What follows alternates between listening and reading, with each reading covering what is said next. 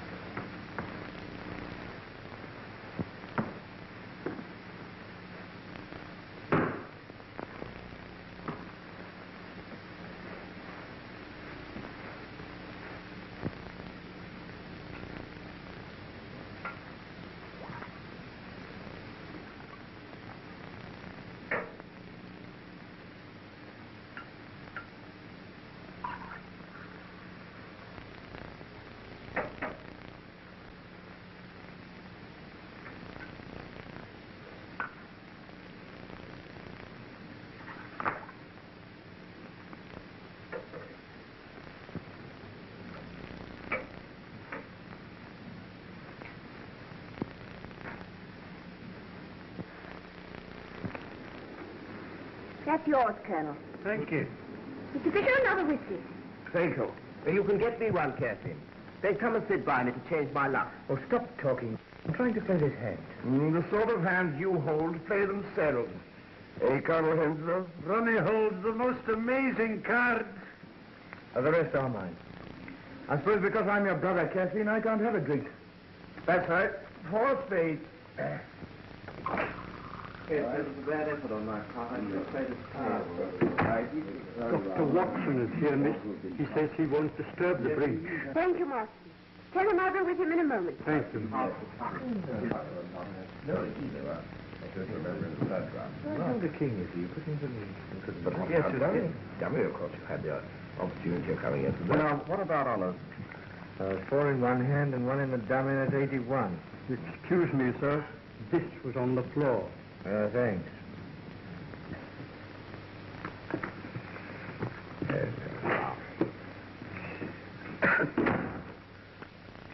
Thank you. My dear, I believe. Will you cut, Colonel? Come and sit by me, Kathleen. I can't leave Dr. Watson alone. I must go. Is that the Dr. Watson, the friend of Sherlock Holmes? Yes. Then you know Holmes? No. Dr. Watson has known us since Ronnie and I were kids.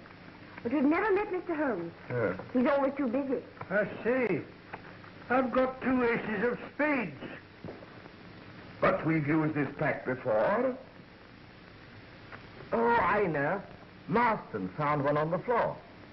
Yes, but how could he? And it must have dropped out here.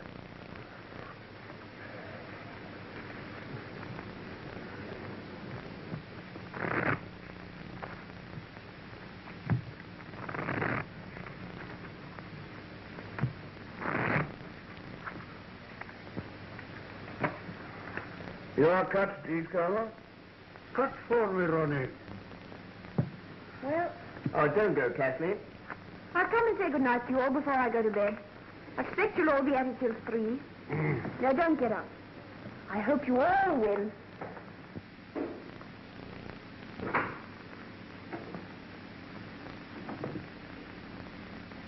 My dear, how kind of you to come. A summons from you comes before even a summons from Sherlock Holmes. It's sweet of you to say so, anyhow. Take off your coat and let me give you a drink. No, thanks. I can't stay. I came for a moment because you sent for me. Well, let's sit down for a minute.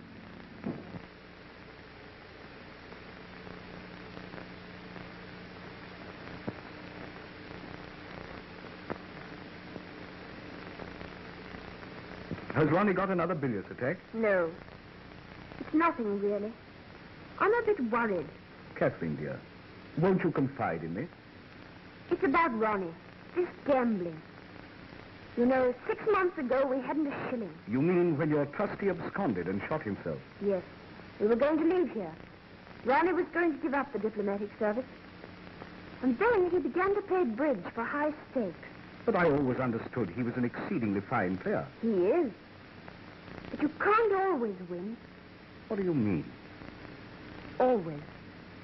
Sometimes it's £20, sometimes 500. But he never loses. It looks as if... Oh, I can't say it. It's impossible. Ronnie isn't capable of such a thing. But I would like to be sure. How can one make sure? Well, I really don't know.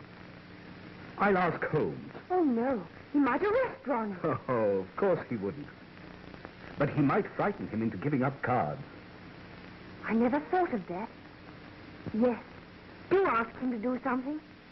I'll come round and see him in the morning, may I? Well, I don't know. Yes, I may. You'll make him see me, won't you? He thinks an awful lot of you. But I don't think I need waste time. It's a grand slam. I make 7 spades, 3 diamonds, 2 hearts, and the ace of clubs. That's right. Another big rubber. Well, that just about cleans me up. I make the difference. 1,600 points. You add up very quickly. Quite a mathematician, eh? How much is that? 160 pounds. Well, I've lost both rubbers, and so I owe you 255 pounds. We settle up at the end. This is the end.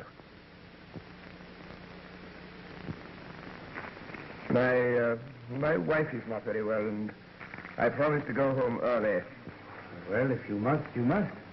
I'm sorry to spoil your evening, but perhaps you can get Miss Adair to make up a call. Kathleen plays a game that resembles hockey more than bridge. Still, if you're determined, we'll see you Monday. I'm afraid I shan't be able. I have to go out of town on important business, and I don't know when I shall be back. Then it's no use trying to fix another evening. I'm afraid not. Let me know when you're back. Good night. And thanks very much. I didn't know Sir Timothy played bridge. Sir Timothy? Yes. Timothy Frobisher. He's the 4th. You know, one can't work long with Sherlock Holmes without picking up some of his tricks of observation and deduction. What makes you think he's here? His initials. T.F. Timothy Frobisher. Elementary, my dear Kathleen, elementary. And then there are further indications. The owner of this hat is immensely tall.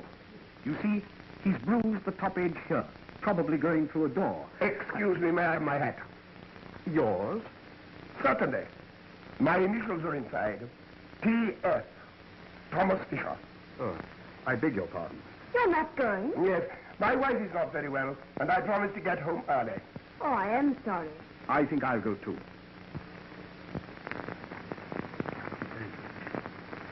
Well, good night, and thanks for playing. Sorry you had such rotten luck. See you Monday. Well, really, I think I better not. I've lost an awful lot lately, and I think I better chuck it for a bit. Oh, just as you like.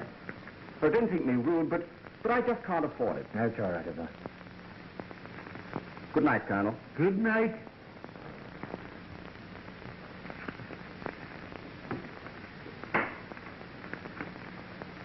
Well, have you to have a sick wife and a business appointment? No. A whiskey and soda. I'm sorry. Still, it is rather rotten. I don't see why. Fisher, being a millionaire, naturally loses his temper when he loses sixpence. And Tony Rutherford is broke. And you think that's all? What else? Oh, nothing, of course. You can always get another 4. Then you'll continue to come. With pleasure. I'm not afraid of losing sixpence. And I'm lucky. I often cut with you.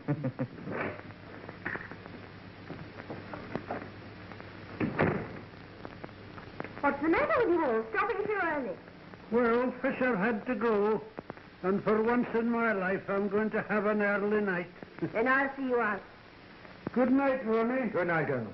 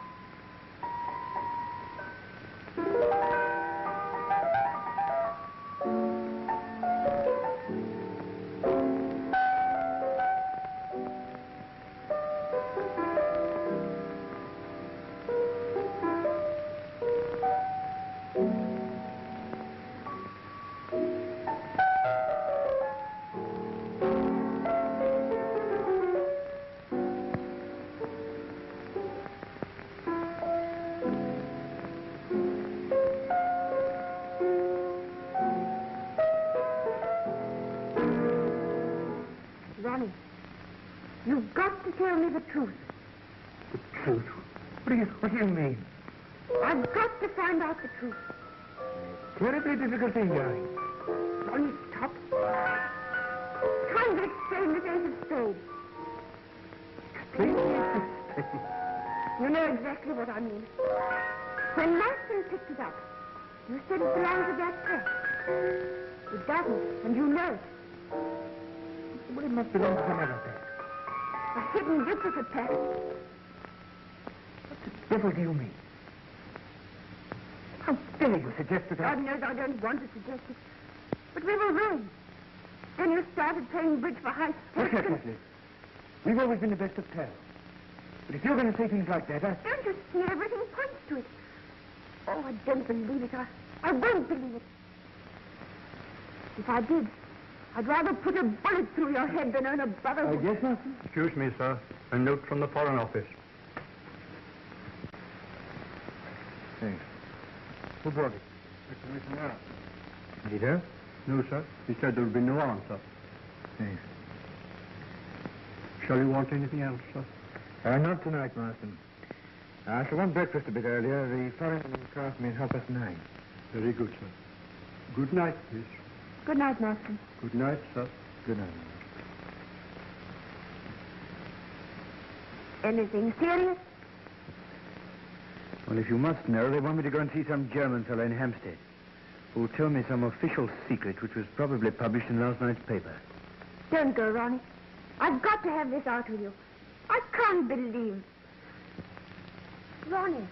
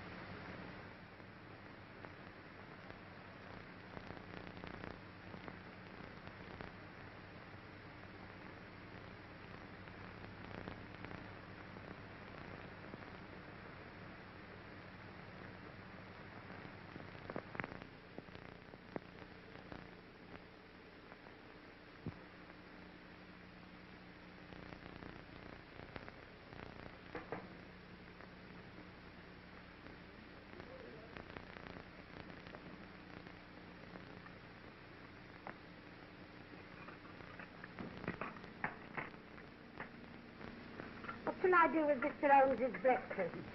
Isn't he up yet? I ain't no sign of him. Hasn't even took in his shaving water. I do wish he'd be a bit more regular in his habits. Meals at all times of the day, just turn the house upside down. But you know, Mrs. Hudson, you always insist on keeping his meals for him. He never asks. Yes, but the poor man must eat sometimes. If I didn't see that he had a bite now and again, it'd have been in his grave years ago. I should go and bang on his door. Yes, sir. But sometimes when he's thinking out his problems, he's that cross when he's disturbed. He won't be this morning. He's rather good-tempered. And he doesn't want any breakfast.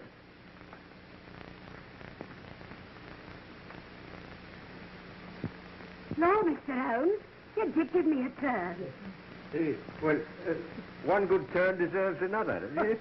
What can I do for you? As to breakfast, sir. Oh, I've already breakfasted with the manager of the London and Commercial Bank. Oh, so they've sent for you for this.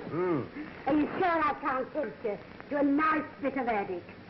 My dear Mrs. Hudson, you've always been a temptation to me, but addict, after a good breakfast, is not. No, you do carry on. It's a good job I don't take you serious. I'm perfectly serious. Jokes are not my strong point. Ask the doctor. I never see any of his. No. I've been wondering, my dear Watson, why you don't get the batteries of your car recharged. What do you mean? Well, you had great difficulty in getting your car to start last night. The batteries are run down. They are, but how did you know? You've a blister at the base of your fingers on the right hand. As you've not been sculling on the Serpentine this morning, I deduced that you've been cranking your car. It's rather wonderful. That's elementary, my dear Watson. Elementary. Oh, let me give you a hand. Thank you, sir. Can you lift that? Yes.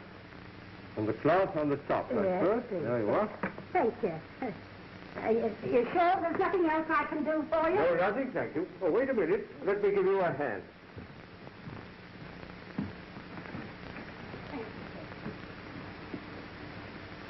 Why have they sent for you about this?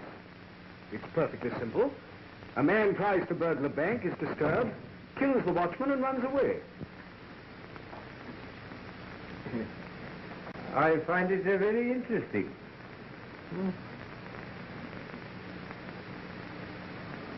Have you ever heard of Professor Robert Moriarty? No. What's he got to do with it? Oh, he's to do with half the crimes the world over. He started as a mathematical professor, but ugly rumors gathered round him, and he resigned. Well, after that, he vanished for 10 years or so. I fancy he went abroad. Then he returned to England, and things began to happen. What thing? For a long time, I've been conscious of some power, a deep organization which stands in the way of the law. Once he made a slip, and I was able to deduce that behind that power was Moriarty. But he recovered himself, and I could prove nothing. He has hundreds of agents, none of whom have ever seen him. Sometimes an agent is caught. But the man who plans most of the crimes that are committed is never caught, never even suspected. He knows that I know of his activity. He also knows that up to now, I've been unable to reach him. And you think he's connected with this bank murder? I think it highly probable. Yes? Yes, come in. Inspector Lestrade, to see you, Oh, sir. Lestrade. Anything fresh? No, Mr. Holmes? Sit down, Lestrade. Thank you. I just came in to get that piece of brown paper. Oh, yes, this little piece. You mean, I should like to keep it a little longer, if I may. I haven't yet decided what the rest of the label is. Well, I don't see how you ever can. It's just an ordinary shopkeeper's label. There's not enough of it to tell us anything. Well, I disagree, my dear Lestrade. But then, you and I so often disagree. Oh, come, Mr. Holmes. I've a great respect for your theories. It's only when you begin about this Professor Moriarty. Yeah, you don't believe in him. I ask you, is it possible for a man to plan half the crime in this country without the Yard knowing who he is, where he lives, or anything about it? It does seem rather strange. I mean, the man can't live nowhere, never be seen by anyone. Of course. Well, lots of people know him, but they don't know that he's Moriarty. You yourself may know him. Jokes are not your strong point, Holmes. No, I'm perfectly serious. He has 100 disguises and 100 aliases. And I'm pretty certain he had a hand in this bank robbery. But it wasn't a robbery. The thief got nothing. He broke into the bank and... Have you ever tried to break into a bank, Lestrade? Me? No, I thought not. But do you seriously think it's possible for one man to break into a bank without using anything short of dynamite? There were no signs of a forced entry. Which might point to the fact of his having an accomplice. Or even two. He got inside. Which doesn't necessarily mean you're Professor. The man was interrupted by the watchman, killed him, got frightened and bolted. And yet, inside the safe, we found this piece of brown paper. 3 people swear it was not there when the safe was shut last night. Then he was inside when he was disturbed. Or before he went inside. He had this paper wrapped round something. You'll observe that this end here is slightly torn and there is a blood stain on it. I therefore deduce that the struggle with the watchman took place first, and he then took his parcel into the safe. Oh, it won't work, Mr. Holmes. It won't work. There was £70,000 of note in the vault. Not one of them is missing. How true. How true. But if you remember, a fortnight ago, an almost similar thing occurred in Berlin. In Berlin? Yes. You should read your Berliner Tageblatt, my dear Lestrade. The strong room of the Reichsbank was entered. The watchman was laid out, happily not killed, and nothing was removed. Very strange, Mr. Holmes. Very strange indeed. It looks almost as if there was a connection. I should like time to think it out a bit. When can I have that piece of brown paper? I'll let you have it this evening. In the meantime, would you be good enough to warn all foreign customs officials to be on the lookout for a very large quantity of English banknotes which will be smuggled through in ordinary luggage? What do you think? I think it would be a wise precaution. Very good, Mr. Holmes. I'll get back to the yard now and put the matter in hand. Good morning, gentlemen.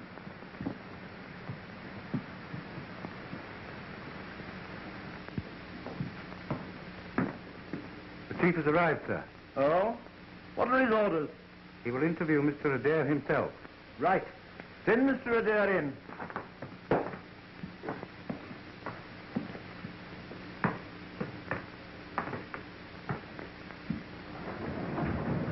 What the devil's the meaning of this?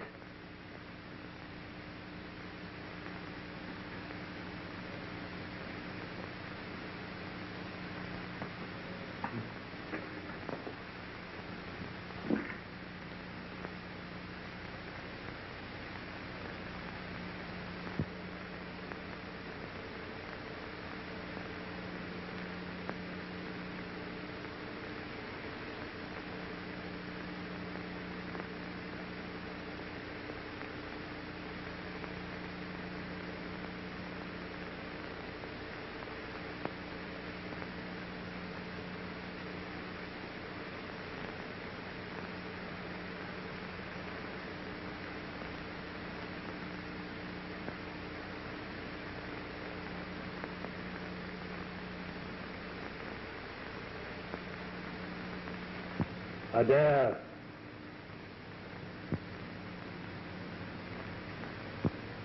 Adair.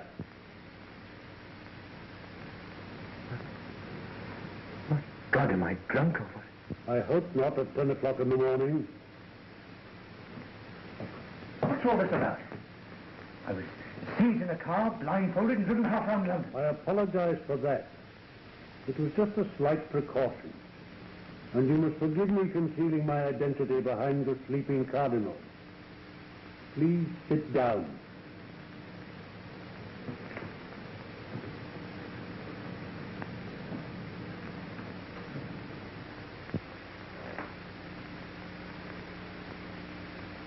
Are you Mr.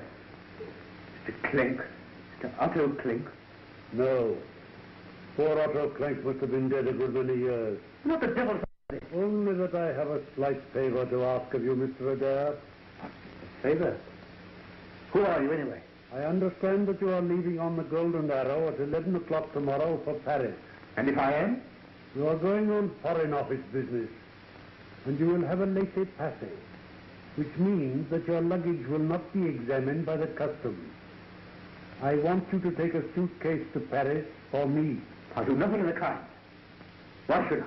Because you can't help yourself. Don't be ridiculous. Sit down, Adair. You go to hell. Sit down. You have been cheating at cards. What? I repeat, you have been cheating at cards. Oh. I should have warned you that this picture is painted on steel.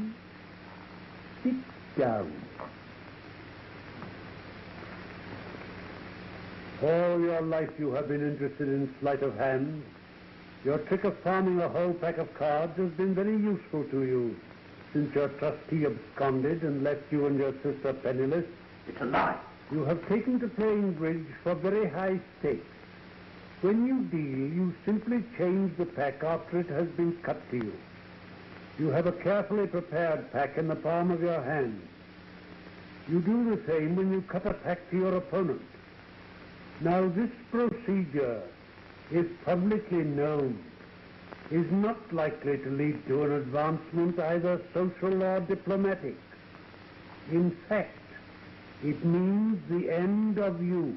Who's been telling you this ridiculous story? Last night you made a slip. You dropped the ace of spades. Now I think I can count on your doing me this very slight service. Go on. A suitcase bearing your initials will be delivered at your flat at 9:30 this evening. You will pass it through the customs with your other luggage. I understand you have engaged a room at the Bristol in Paris. You will take your luggage there, and by 10 o'clock tomorrow night, the suitcase will have vanished from your room. You will make no comment. What's in this precious suitcase? That does not concern you. Yes, but it might be anything. Stolen jewels, bonds, heaven knows what. No, I'll be damned if I'll be made use of in this way. I feel sure that you will change your mind. In the event of your not doing so, you will find the only alternative in the box on the table. What do you mean?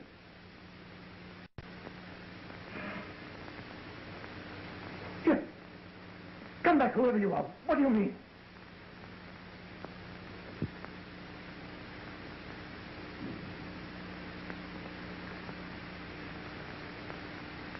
The only alternative.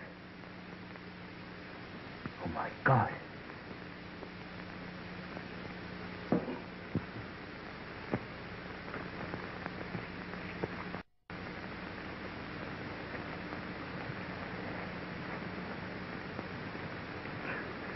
What are you trying to do? I'm trying to see how many Bank of England notes will go into a parcel of this size. You see, my dear Watson, that this note should fit into these creases. There you are, as I thought exactly. Yes. Are you busy this morning, Watson? No, I kept the morning free. I rather hoped you'd see Kathleen Adair. She's due here now. I sent her a note on the way home from the bank. Oh, that's very kind of you. Then you'll have a talk to Ronnie. No, I want to talk about it. He's in the diplomatic service, isn't he? Yes. And what's that got to do with it? What's got to do with what, Watson? Come in. Mr. Adair to see you, sir. How wonderful of you to have managed it. It's terribly kind of you to see me. Not at all. Won't you sit down?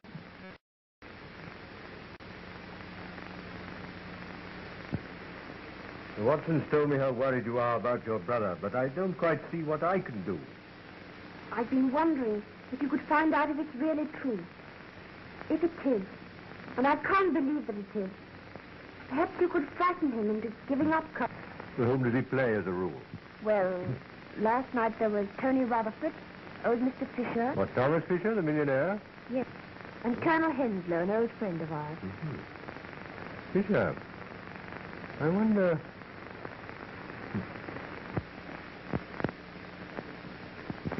Forgive me, Mrs. Adair, but does your brother travel at all on official business?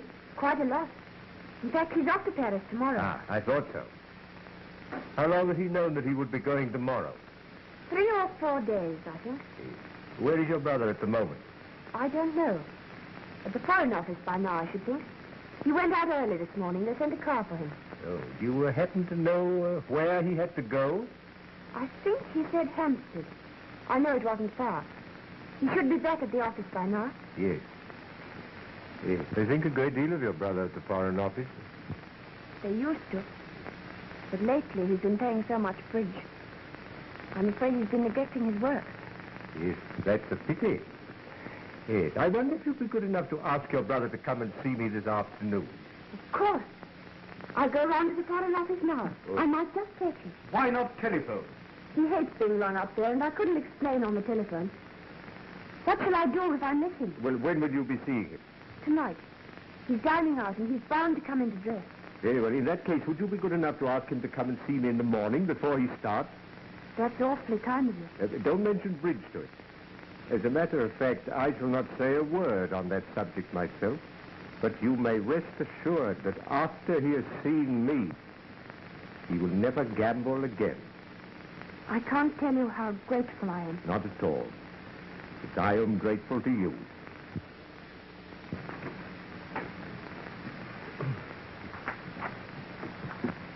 Goodbye. Watson?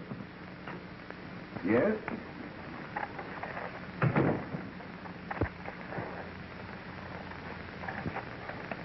What's all this mean, Holmes? Means, my dear Watson, that the Foreign Office doesn't send a car to take a very unimportant young man to Hampstead.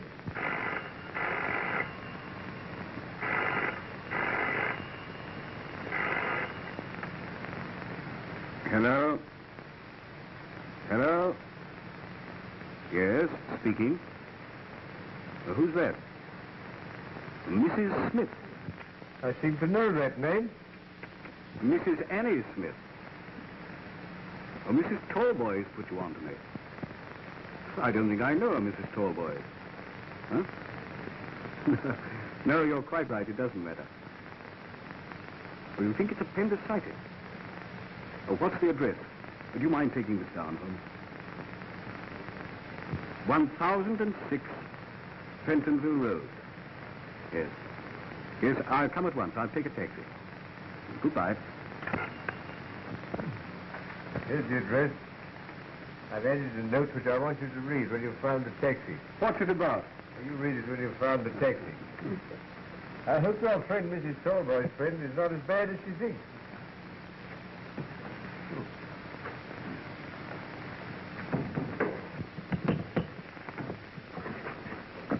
Now, what is it? Please, Mother says, can I have Paul's pajamas? They've blown us our line into your backyard. You've no right to hang out your washing and your what-nots in a respectable neighborhood like this. Mother said if you started carrying on about the washing, I wasn't to stand any of your lips.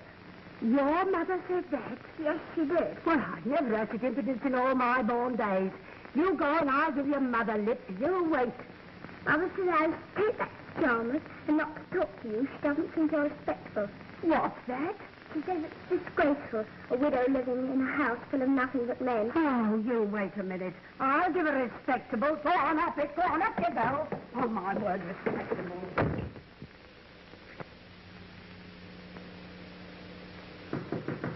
Yes? Come in. Hello. Yes? Sir. I'm just going to step around to that Mrs. Clinton. There's a few things I want to say to her. Yes, Mrs. Hudson. But what has upset you? Well, she just told me. She thinks I've done it round to say that I want to mean myself for saying what she did say. But I want her to know I shall be out 20 minutes. Take me that time to tell her what she's got here. Yes.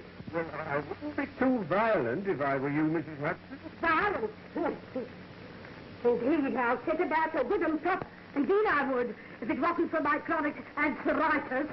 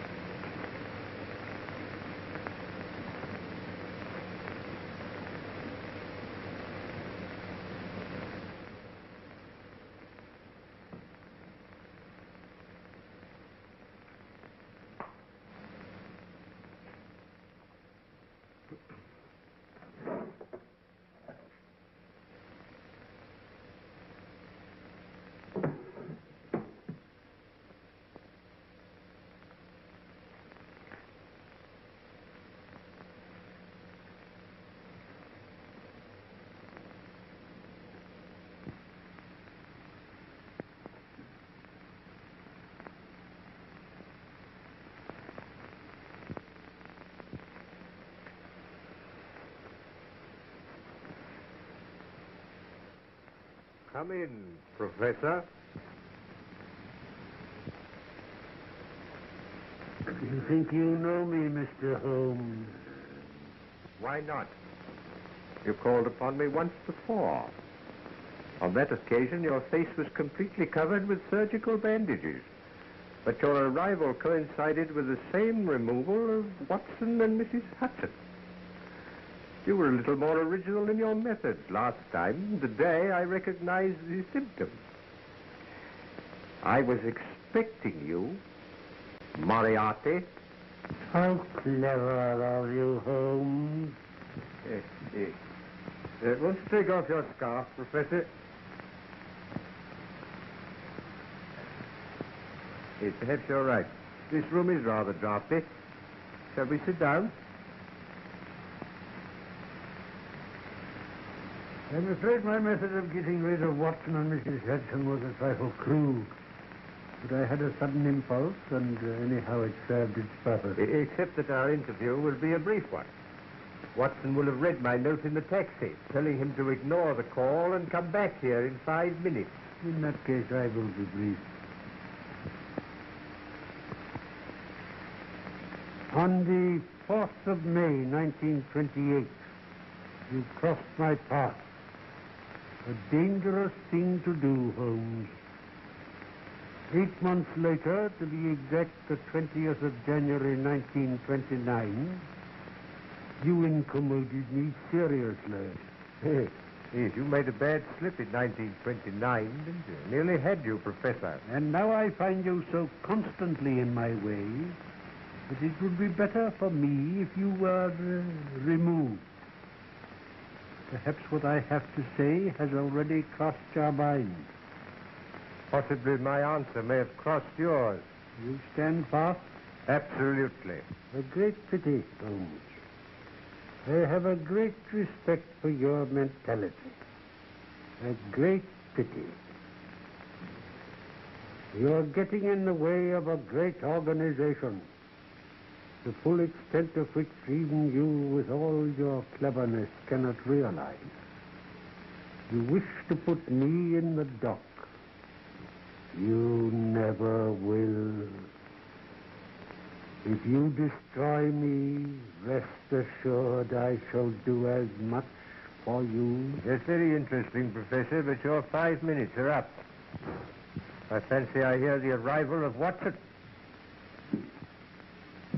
May I offer you a piece of advice?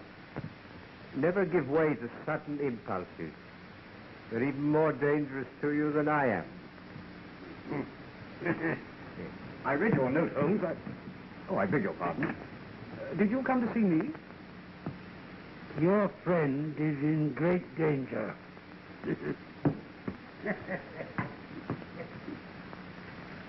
Great danger.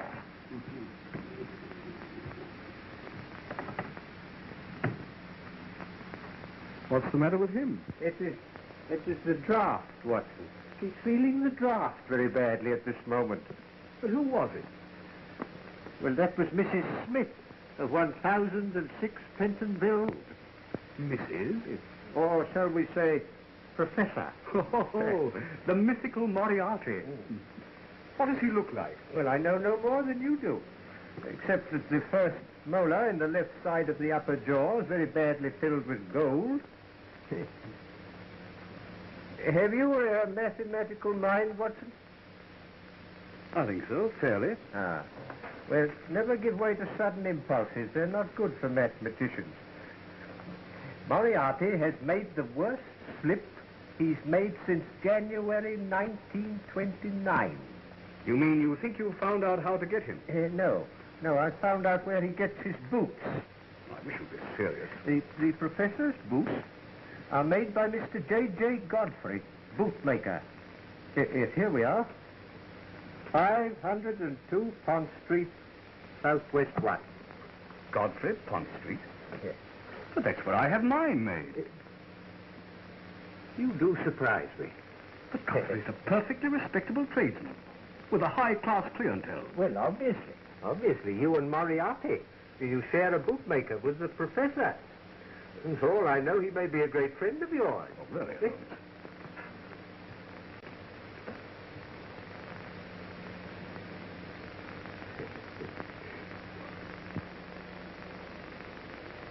Does Mr. Godfrey make his boots on the premises? Yes, in the basement. He showed me over his workshop once. Yes. I think I'd like to see over that workshop. We'll arrange with Lestrade to call there about 8 o'clock tonight. But how can it possibly matter where Moriarty buys his boots? Only that this piece of brown paper, which was found in the strong room of the bank, bears a piece of the label of Mr. J.J. Godfrey, bootmaker. Holmes, you're marvelous. Oh, elementary, my dear Watson. Elementary.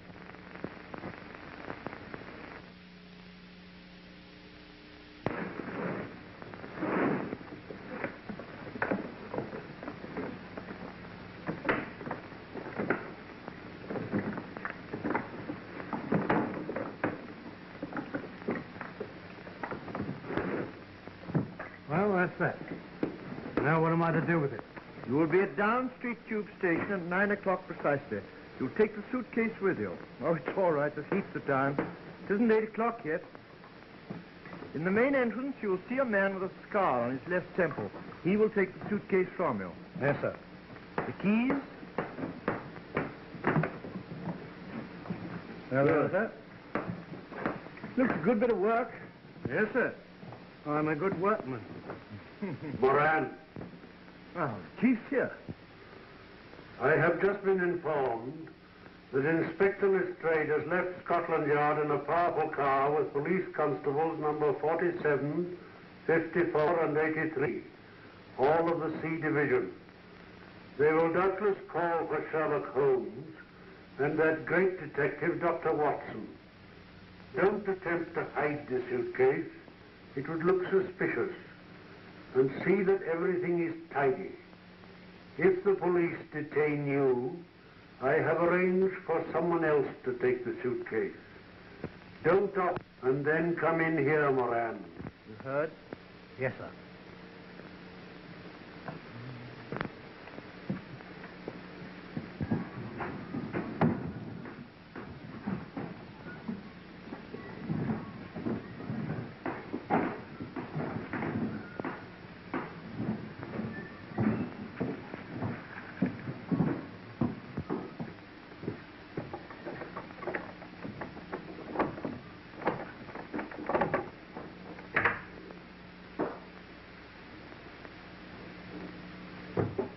Put this right, Godfrey, will you?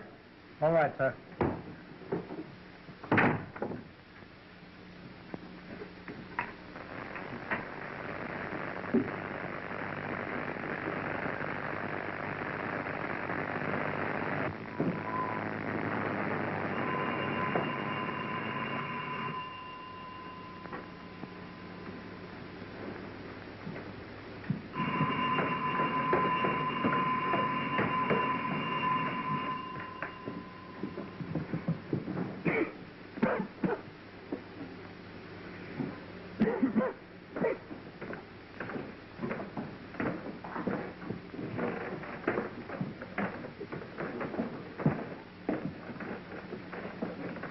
Which of you is Mr. Godfrey? I am. There's my search warrant. Search warrant? Well, what are you searching for? You'll know when I've found it. Why? If it isn't Dr. Watson. Hope the last pair of shoes I made it was satisfactory. Oh, I see you're wearing them now. Yes, quite thanks. I say, Holmes, this does seem rather absurd. You know, Godfrey's made my shoes for years. Yes, your shoe last is in that cupboard over there now. Over there? Yes. I'll go and find it. I suppose, Godfrey, you know what we've come for. I haven't the slightest idea.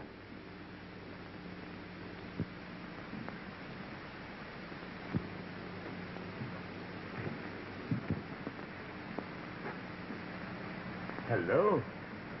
Starting out a new branch, eh? Oh, that? Yes, that's an experiment. Special order for a new customer. Thought I might as well try my hand at it. Glad to see you look after your work people, Godfrey. Oh.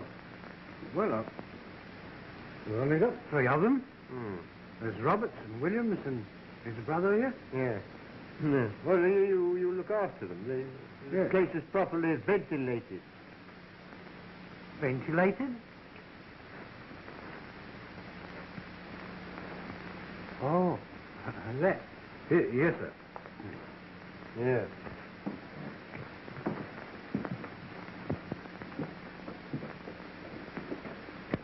Oh, yes.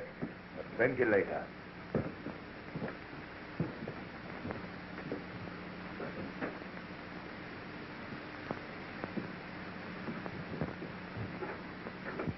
Where's that door lead? To the area. But as you can see, it hasn't been opened for years. Well, I should like you to open it. Heaven only knows where the key is. That door hasn't been opened since I don't know when. Oh. Godfrey, this is a curious looking... What do you use for? It's used for special work. Oh.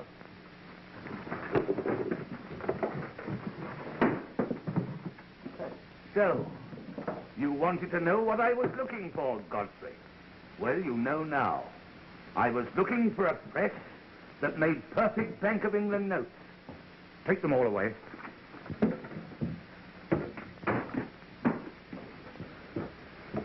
What are you doing? Quick, follow this wire. Let's straight. What for?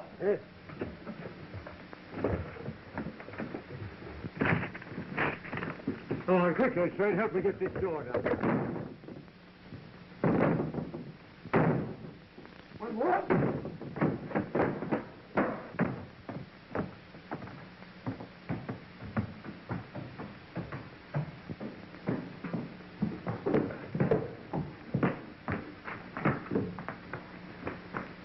Watson. Damn.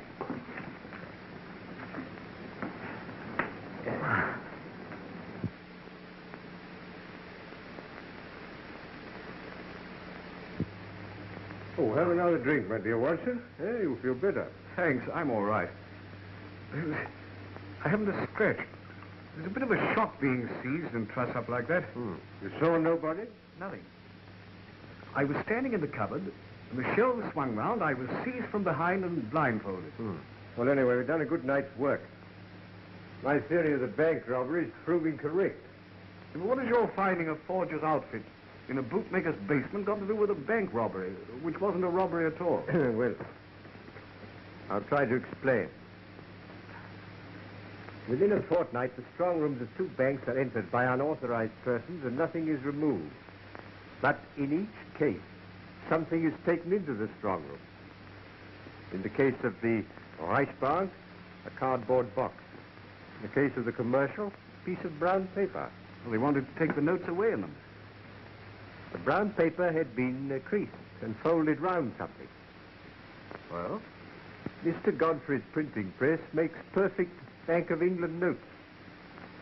Now, supposing they have an accomplice who gives them the numbers of the notes in stock. They make duplicates. Probably perfect duplicates if my friend Moriarty has anything to do with it. They change these for the real ones. Now, the forgeries have to arrive at the bank uncreased and spotless. Hence the brown paper. The real ones can be taken away anyhow, stuffed in the pockets, anything. And the paper discarded. The robbery will not be discovered until two notes of the same number arrive at the Bank of England. And the longer that event is postponed, the better. So what does my learned friend do? Well, holds them up. No, my dear Watson, no. It's no use having £70,000 worth of notes if you don't use them. Well, then he must start circulating. Or send them abroad. Oh, well, that sounds difficult. You see, customs officials might ask questions if they opened a trunk full of Bank of England notes. Yeah, how true, Watson, how true. Well, in any case, I don't feel I've been trussed up for nothing. It was worth it to find that printing press. The printing press, my dear Watson, was valuable to get your friend Mr. Godfrey a term of penal servitude. But the really important discovery was the suitcase. Suitcase? Yes. You probably didn't observe that on the lid were the initials R.A. I didn't, but what does that signify? Ronald Adair is leaving tomorrow morning for Paris on Foreign Office business. We will have a diplomatic report and a laissez-passer, which means that his luggage will not be examined. But, well, you can't connect him with... Good heavens, you don't think he's one of the gang? Supposing Moriarty were to threaten to expose his bridge exploits. How should Moriarty know? Well, how do I know things? What time is it, Watson? It's 11:15. Oh. Well, I wonder if we could get hold of Adair now. Oh, I forgot to tell you. Miss Adair sent a message to say that she'd missed her brother at the Foreign Office and that she'd sent him round in the morning. Well, will you ring up now, Watson, will you, and see if we can get hold of him right away? Yes, certainly. If I'm right, that young man is the one weak spot in Moriarty's armor. If I can get hold of him, Moriarty's wrong. He will stand in the dock tomorrow, and not long after on the gallows.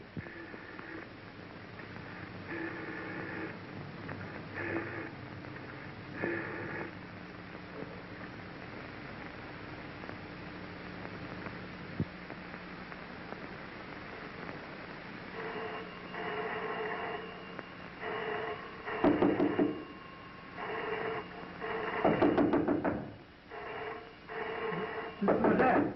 Who's there?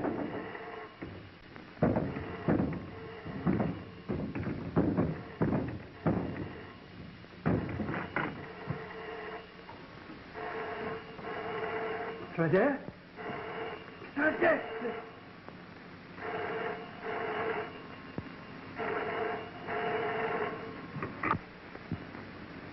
Hello. Yes. You can't, sir. You can't. He's killed. Yes, I've just found him shot through the head. Is it usual for you to go to bed as early as 10 o'clock? Yes, sir. When there's no company. And you heard nothing at all? No, sir. You see, our bedrooms are all at the back of the building. Completely cut off from the rest of the flat. I see. Yes, sir. Thank you. Would you send a butler to me? Yes, sir. You can go too.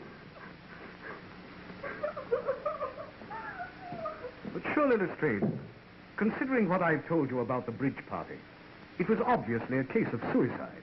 Then where is the revolver? Well, he must have thrown it out of the window. Well, the bullet didn't penetrate the brain. He may have been conscious for a few seconds after the shot. And his fireplace shows that he'd been burning his correspondence. A good deal of correspondence.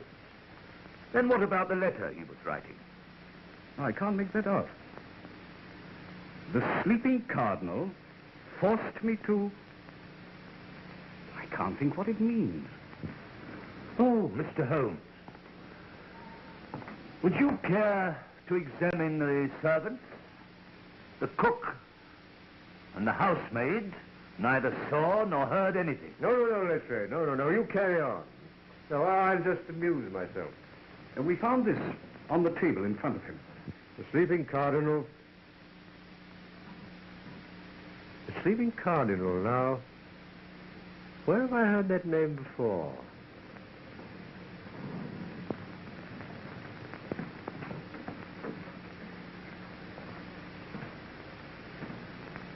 You're the butler here. Yes, sir. Have you been with the family long? 3 years, sir. Then you know their ways. Did anything unusual occur here this evening? No, sir. Miss Adair dined alone at home, and Mr. Adair came in at 9:15 with Colonel Henslow. Who is Colonel Henslow? Oh, he's an old friend of the family. He knew Ronnie Adair's father in India. Sir Henry Adair was Governor General of Bengal, you know. They used to hunt tigers together. Did you gather at all what they were talking about when they came in? Well, sir, Mr. Adair was saying, "And you think Fisher means trouble?" Mm-hmm. That was all I heard, sir. How long was the Colonel here? Barely half an hour, sir. Was Miss Adair with him? No, sir. She was in her room. And was anyone else in the flat? No, sir. You're positive that there was no one else at all? No, sir. Oh, a man came about 9:30 with a new suitcase that Mr. Adair had ordered. What kind of a man? I didn't notice him particularly, sir. He wasn't actually inside the flat.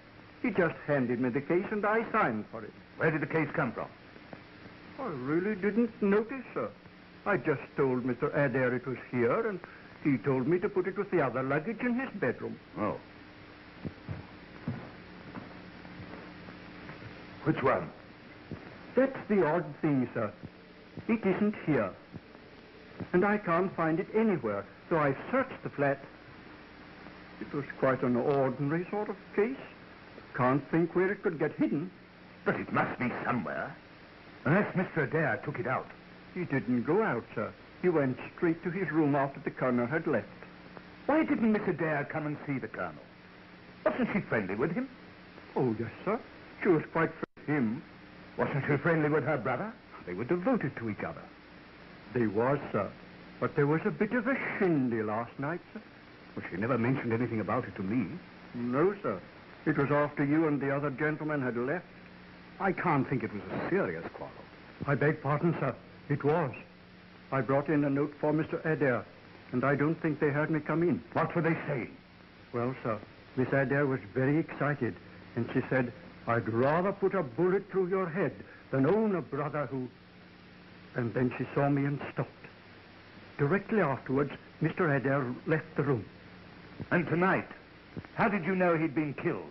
The phone bell was ringing in this room, which was locked, and I got no answer to my knocking. What did you do? I broke down the door. And then I found Mr. Adair in that chair, lying across the table, dead, and the window open. How long had he been in his room? About half an hour, sir. And you heard nothing? Not a sound, sir. And I was in my pantry, which is on this side of the flat. Thank you, Master. Would you ask Mr. Dare to come here? Yes. I think if I were you, I should see Colonel Henslow first. I understand he's with Miss Adair. And after all, he was the last person to see Adair alive. Yes. Will you ask the Colonel to come here? Very good. Well, that disposes of your suicide theory. What do you mean? You're not suggesting that Miss Adair... At any rate, she threatened. But the door was locked on the inside. Ah, Colonel. I don't think you know Inspector Lestrade and my friend Sherlock Holmes. Delighted to meet two such famous people. I also am delighted to meet such a distinguished big game hunter. Oh, my hunting days are over. Yes, yes. There must be a great trial to you, of all people.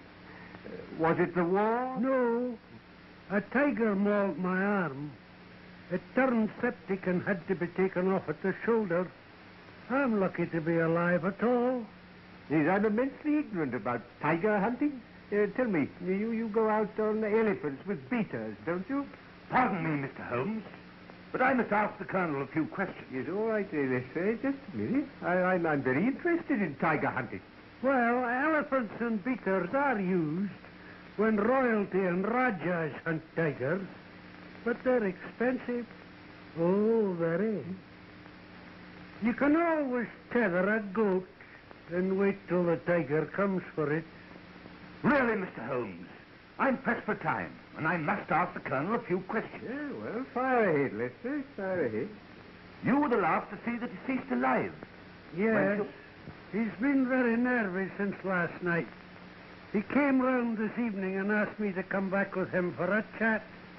I suppose you all know what's happened at the bridge party. Yes? One of the players looked like being unpleasant, and Adair wanted my advice. And what was your advice? To do nothing at all. Even if it were true, nobody could prove it. And he was less worried when you left? I think he was, a little. I understand the new suitcase was brought to the house last night. Were you there when it arrived? I believe so. I never saw it, but I heard Ronnie tell Marson to take it into his bedroom. What time did you leave? About 9:45.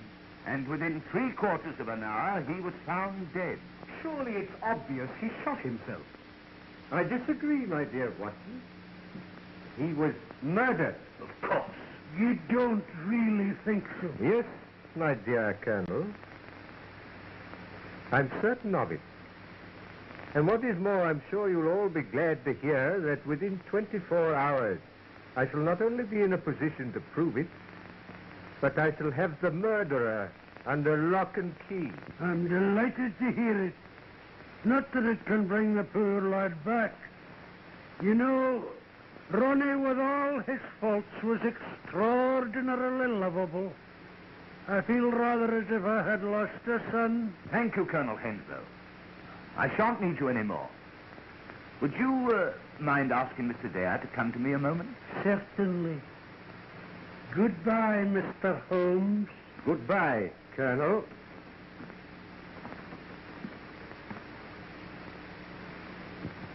I'm sorry I interrupted you, Mr. Holmes, but you seem so interested in tigers, I thought you were never going to stop. They interest me. The stark ferocity, the cold cruelty. Very human beings rather like tigers, you know. Now I suppose you're back to your Moriarty theory.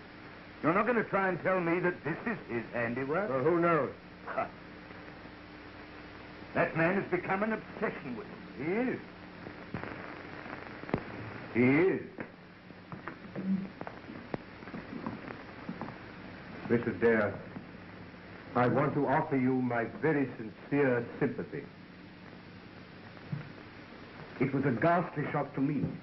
I can imagine what it must have been to you. I won't keep you a minute, Mr. Dare. Won't you sit down?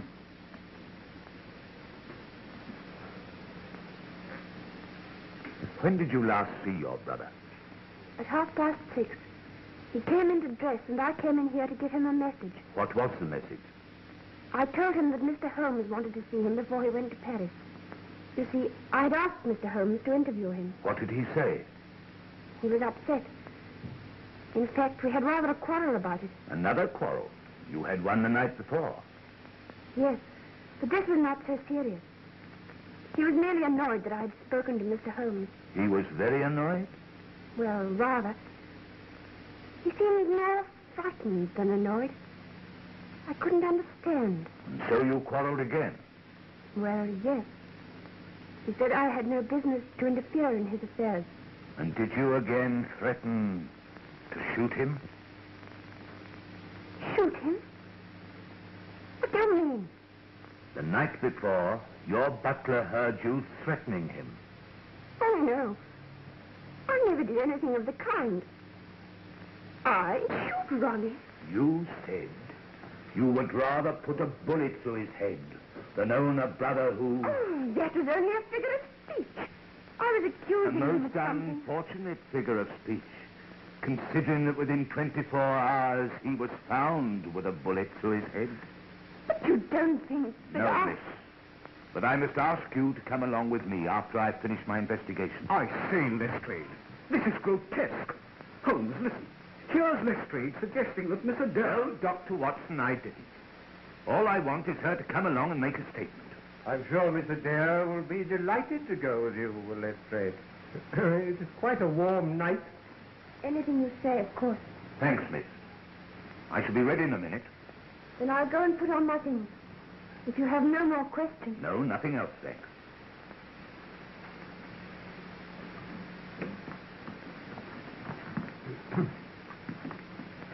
This is outrageous. Well, Mr. Holmes, what do you think? It's really remarkable how many varieties of trees there are in these London parks. Have you ever noticed what remarkably fine specimens? Really, Mr. Holmes, you're a most extraordinary man. In the middle of an investigation like this, you begin talking about trees. Holmes, you've heard Lestrade's ghastly accusation. Surely it was suicide. He burned his correspondence. I don't think he did. These are the ashes of, I should say, at least a dozen packs of playing cards. Because he was afraid Fisher was going to expose him. My dear Watson, as I've already told you, this was murder. And it was committed from outside this room. What? Shot through the keyhole? Ronald Adair burnt those playing cards, and they caused a great deal of smoke. He opened the window and sat down to write that confession. And the moment he sat down, he was shot from outside. But how? From this height, you can hardly see the street. He would have had to have been hanging out of the window. And he wasn't. He was sitting in that chair. And you're suggesting that somebody stood in the middle of Park Lane between 10 and 1/2 and fired a rifle? It would have had to have been a rifle to carry as far as this. And that nobody saw or heard anything, though there must have been hundreds of passers-by. Yes, passers-by there undoubtedly were. But as you've doubtless already ascertained, there were no police about. I beg your pardon, Mr. Holmes. There are always police about. There were a couple on point duty at Turnip Gate. I find on inquiry that 3 separate disturbances occurred at precisely 10:15 in this neighborhood tonight. A lot of roughs who are not accustomed to frequent the public house round the corner refused to leave and were ejected by the police. A young woman drove a car into a lorry about 100 yards up the road, and there was a false alarm of fire in Harford Street. It's curious that all these things should have been absolutely simultaneous. But even supposing the police were occupied, you can't stand and fire a rifle into a Park Lane window without somebody having seen and heard something. How true. Do you know a hornbeam when you see one? A hornbeam? There are some remarkably fine specimens in the park. What is a hornbeam? The Latin name is carpinus. They're common in the temperate zones of Asia and some parts of southern England. It looks like a beech, but it isn't.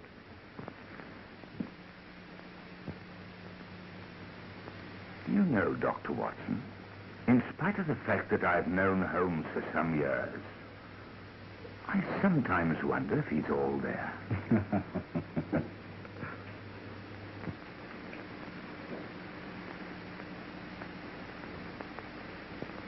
Put this in your mouth for a few minutes. Whatever for? I don't think you're at all well. Oh, nonsense, my dear Watson, nonsense. I'm in the very best of health, in spite of a couple of nasty shocks. When did you have a shock? Well, I said two.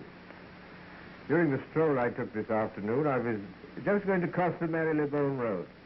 The policeman on point duty was holding up the traffic. When a two-horse van, apparently out of control, whizzed round the corner and was on me in a flash. I sprang to the pavement and saved myself by the fraction of a second. Good heavens. Yes. 10 minutes later, a brick fell from the roof of a house. It was shattered at my feet. They were repairing the roof at the time, but the police proved it was an accident. I know better. Oh, very nasty indeed. But these things happened this afternoon. I was worrying about you in the early hours of the morning. What did I do? Do?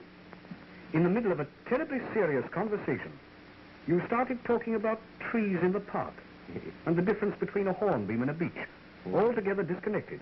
And I thought a little delirious. Yes, I did ramble a bit, didn't I? And I'm sorry you made what Lestrade called a bombastic statement. That within 24 hours, 12 of which, by the way, are already gone, you would have the murderer. It wasn't at all like you, Holmes. No, it did look as if I were very ill, didn't it? It gives Lestrade such a chance to crow. He thinks he's done a frightful lot and you nothing. He's disposed of my suicide theory and made an arrest. Who? I wonder he hasn't arrested you or Mrs. Hudson. And he never stops talking about this mythical Moriarty. Now listen, my dear Watson. I have established to my own satisfaction that in both the Reichsbank and the commercial bank cases, forged notes were substituted for real ones. No? I have also established to my own satisfaction, and through the missing suitcase, that Ronald Adair was to have taken those English notes to Paris. And the same brain that planned that scheme planned the removal of Ronald Adair. But why should they remove their means of getting the notes safely out of the country? Because Ronald Adair refused at the last minute. Why should he? He was still open to exposure as a cheat. That's what frightened him. Yes, but I frightened him still more. When his sister told him that I wanted to see him, he was panic-stricken. But he realized that his cheating could only result in scandal. The other meant certain jail. I see. And what did you make of that letter he was writing about the sleeping Cardinal? Now that, my dear Watson, is the most significant aspect of the case. Do you remember 8 months ago when Trimble the forger was found on the embankment dying from terrible injuries? Yes? Yes?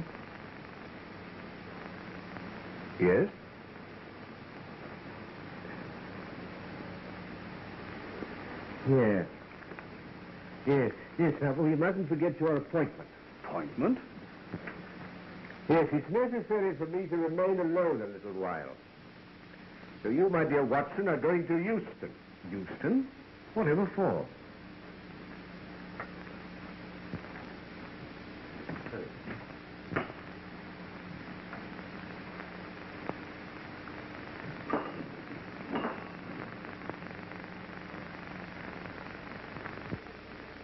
What's the idea? You see.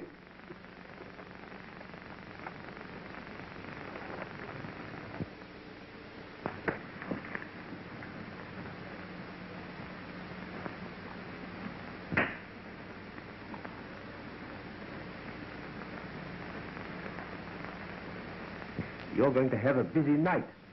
Now, I want you to put on your coat and hat, take a suitcase, You needn't pack anything. Get a taxi and make a great fuss about getting it. Call Euston to the driver and tell him if he doesn't hurry, you'll miss the Scotch Express. The Scotch Express? Yes. You'll be followed. The moment you get to Euston, pay off the taxi and rush round to the booking office.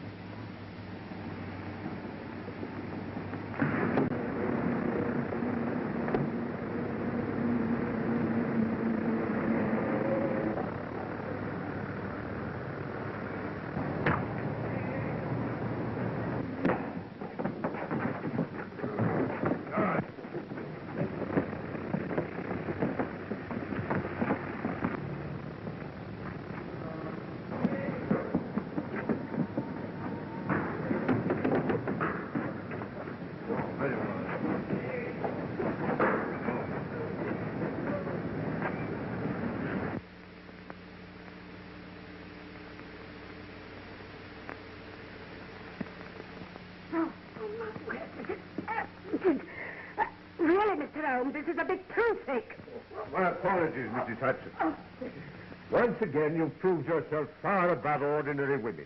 Well, Mr. Holmes, I did as you told me to. I moved the statue every few minutes when suddenly the whole blooming thing falls on top of me. But you've done very well, Mrs. Hudson. Very well. Lestrade, bring in the prisoner.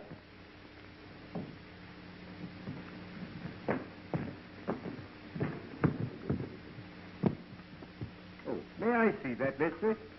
Take that. That's an admirable and unique weapon. Absolutely noiseless, and of tremendous power. Crikey. I knew Von Herder, the German mechanic who constructed it, to the order of Professor Moriarty. I've known of its existence for some time, but I've never handled it before. Ah, Watson, I've just been murdered. Yes. Perhaps you'd like to see who my assailant is. As I thought. But Holmes, that's Colonel Henslow. And what are you charging me with? Why, for the attempted murder of Sherlock Holmes, of course. No, Lestrade. I shall not appear in this. To you, and you alone, belongs the credit for this remarkable arrest. With your usual happy mixture of cunning and audacity, you've got him. Got him? Got who? Well, the man who climbed the tree in the park last night. A hornbeam, to be correct, and shot Ronald Adair through the open window of this flat in Park Lane. Has it occurred to you, Mr. Holmes, that it must be rather difficult to climb a tree and shoot anyone when one only has one arm? Ah, yes, I'd forgotten. Your left arm must be causing you great inconvenience. Yes. Lestrade, I wonder if you'd be good enough to free it for the Colonel. Hello? What's the game? Let me introduce you to Professor Robert Moriarty, the mythical Moriarty, my obsession. I warned you when you called upon me yesterday that sudden impulses were dangerous.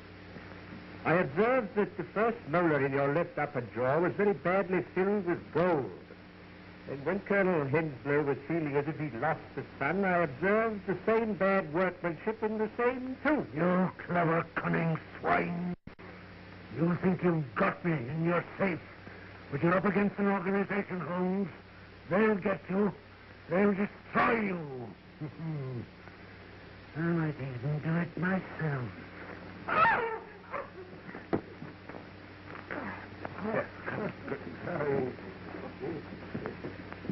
Yes.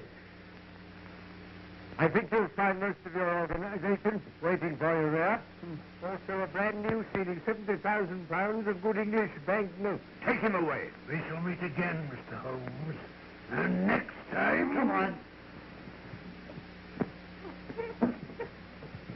You're all right. I am, except my feelings and my tie, which is entirely disorganized.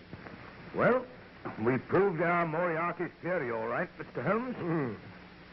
It's not easy to throw dust in your eyes, my dear Lestrade. Doesn't do to trifle with Scotland Yard. Quite true, Mr. Holmes. Quite true. Well, now, Watson, what about the drink? You'd like one, wouldn't you? Thanks. Lestrade?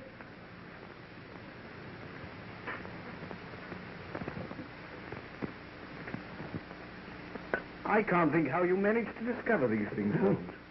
I saw nothing that could have put you on the track of the murderer. On the contrary, my dear Watson, you've seen everything.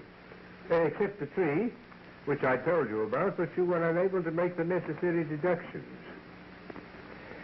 I knew about the existence of that air gun. I found evidence that a tree opposite the flat had been climbed.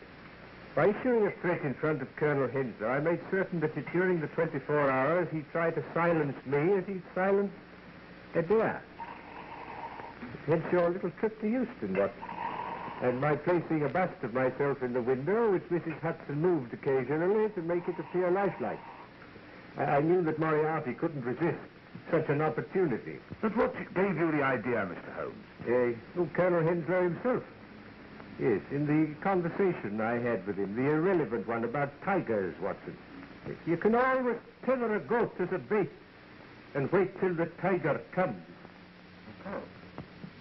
But what about the sleeping note? Godfrey's made a stake to the sleeping Cardinal. It's the painting in the room in which you were tied up, Watson, and through which Moriarty used to speak unseen by his dupes. And I've only one regret, that the bust of myself by Angelo Palazzini has been irretrievably ruined.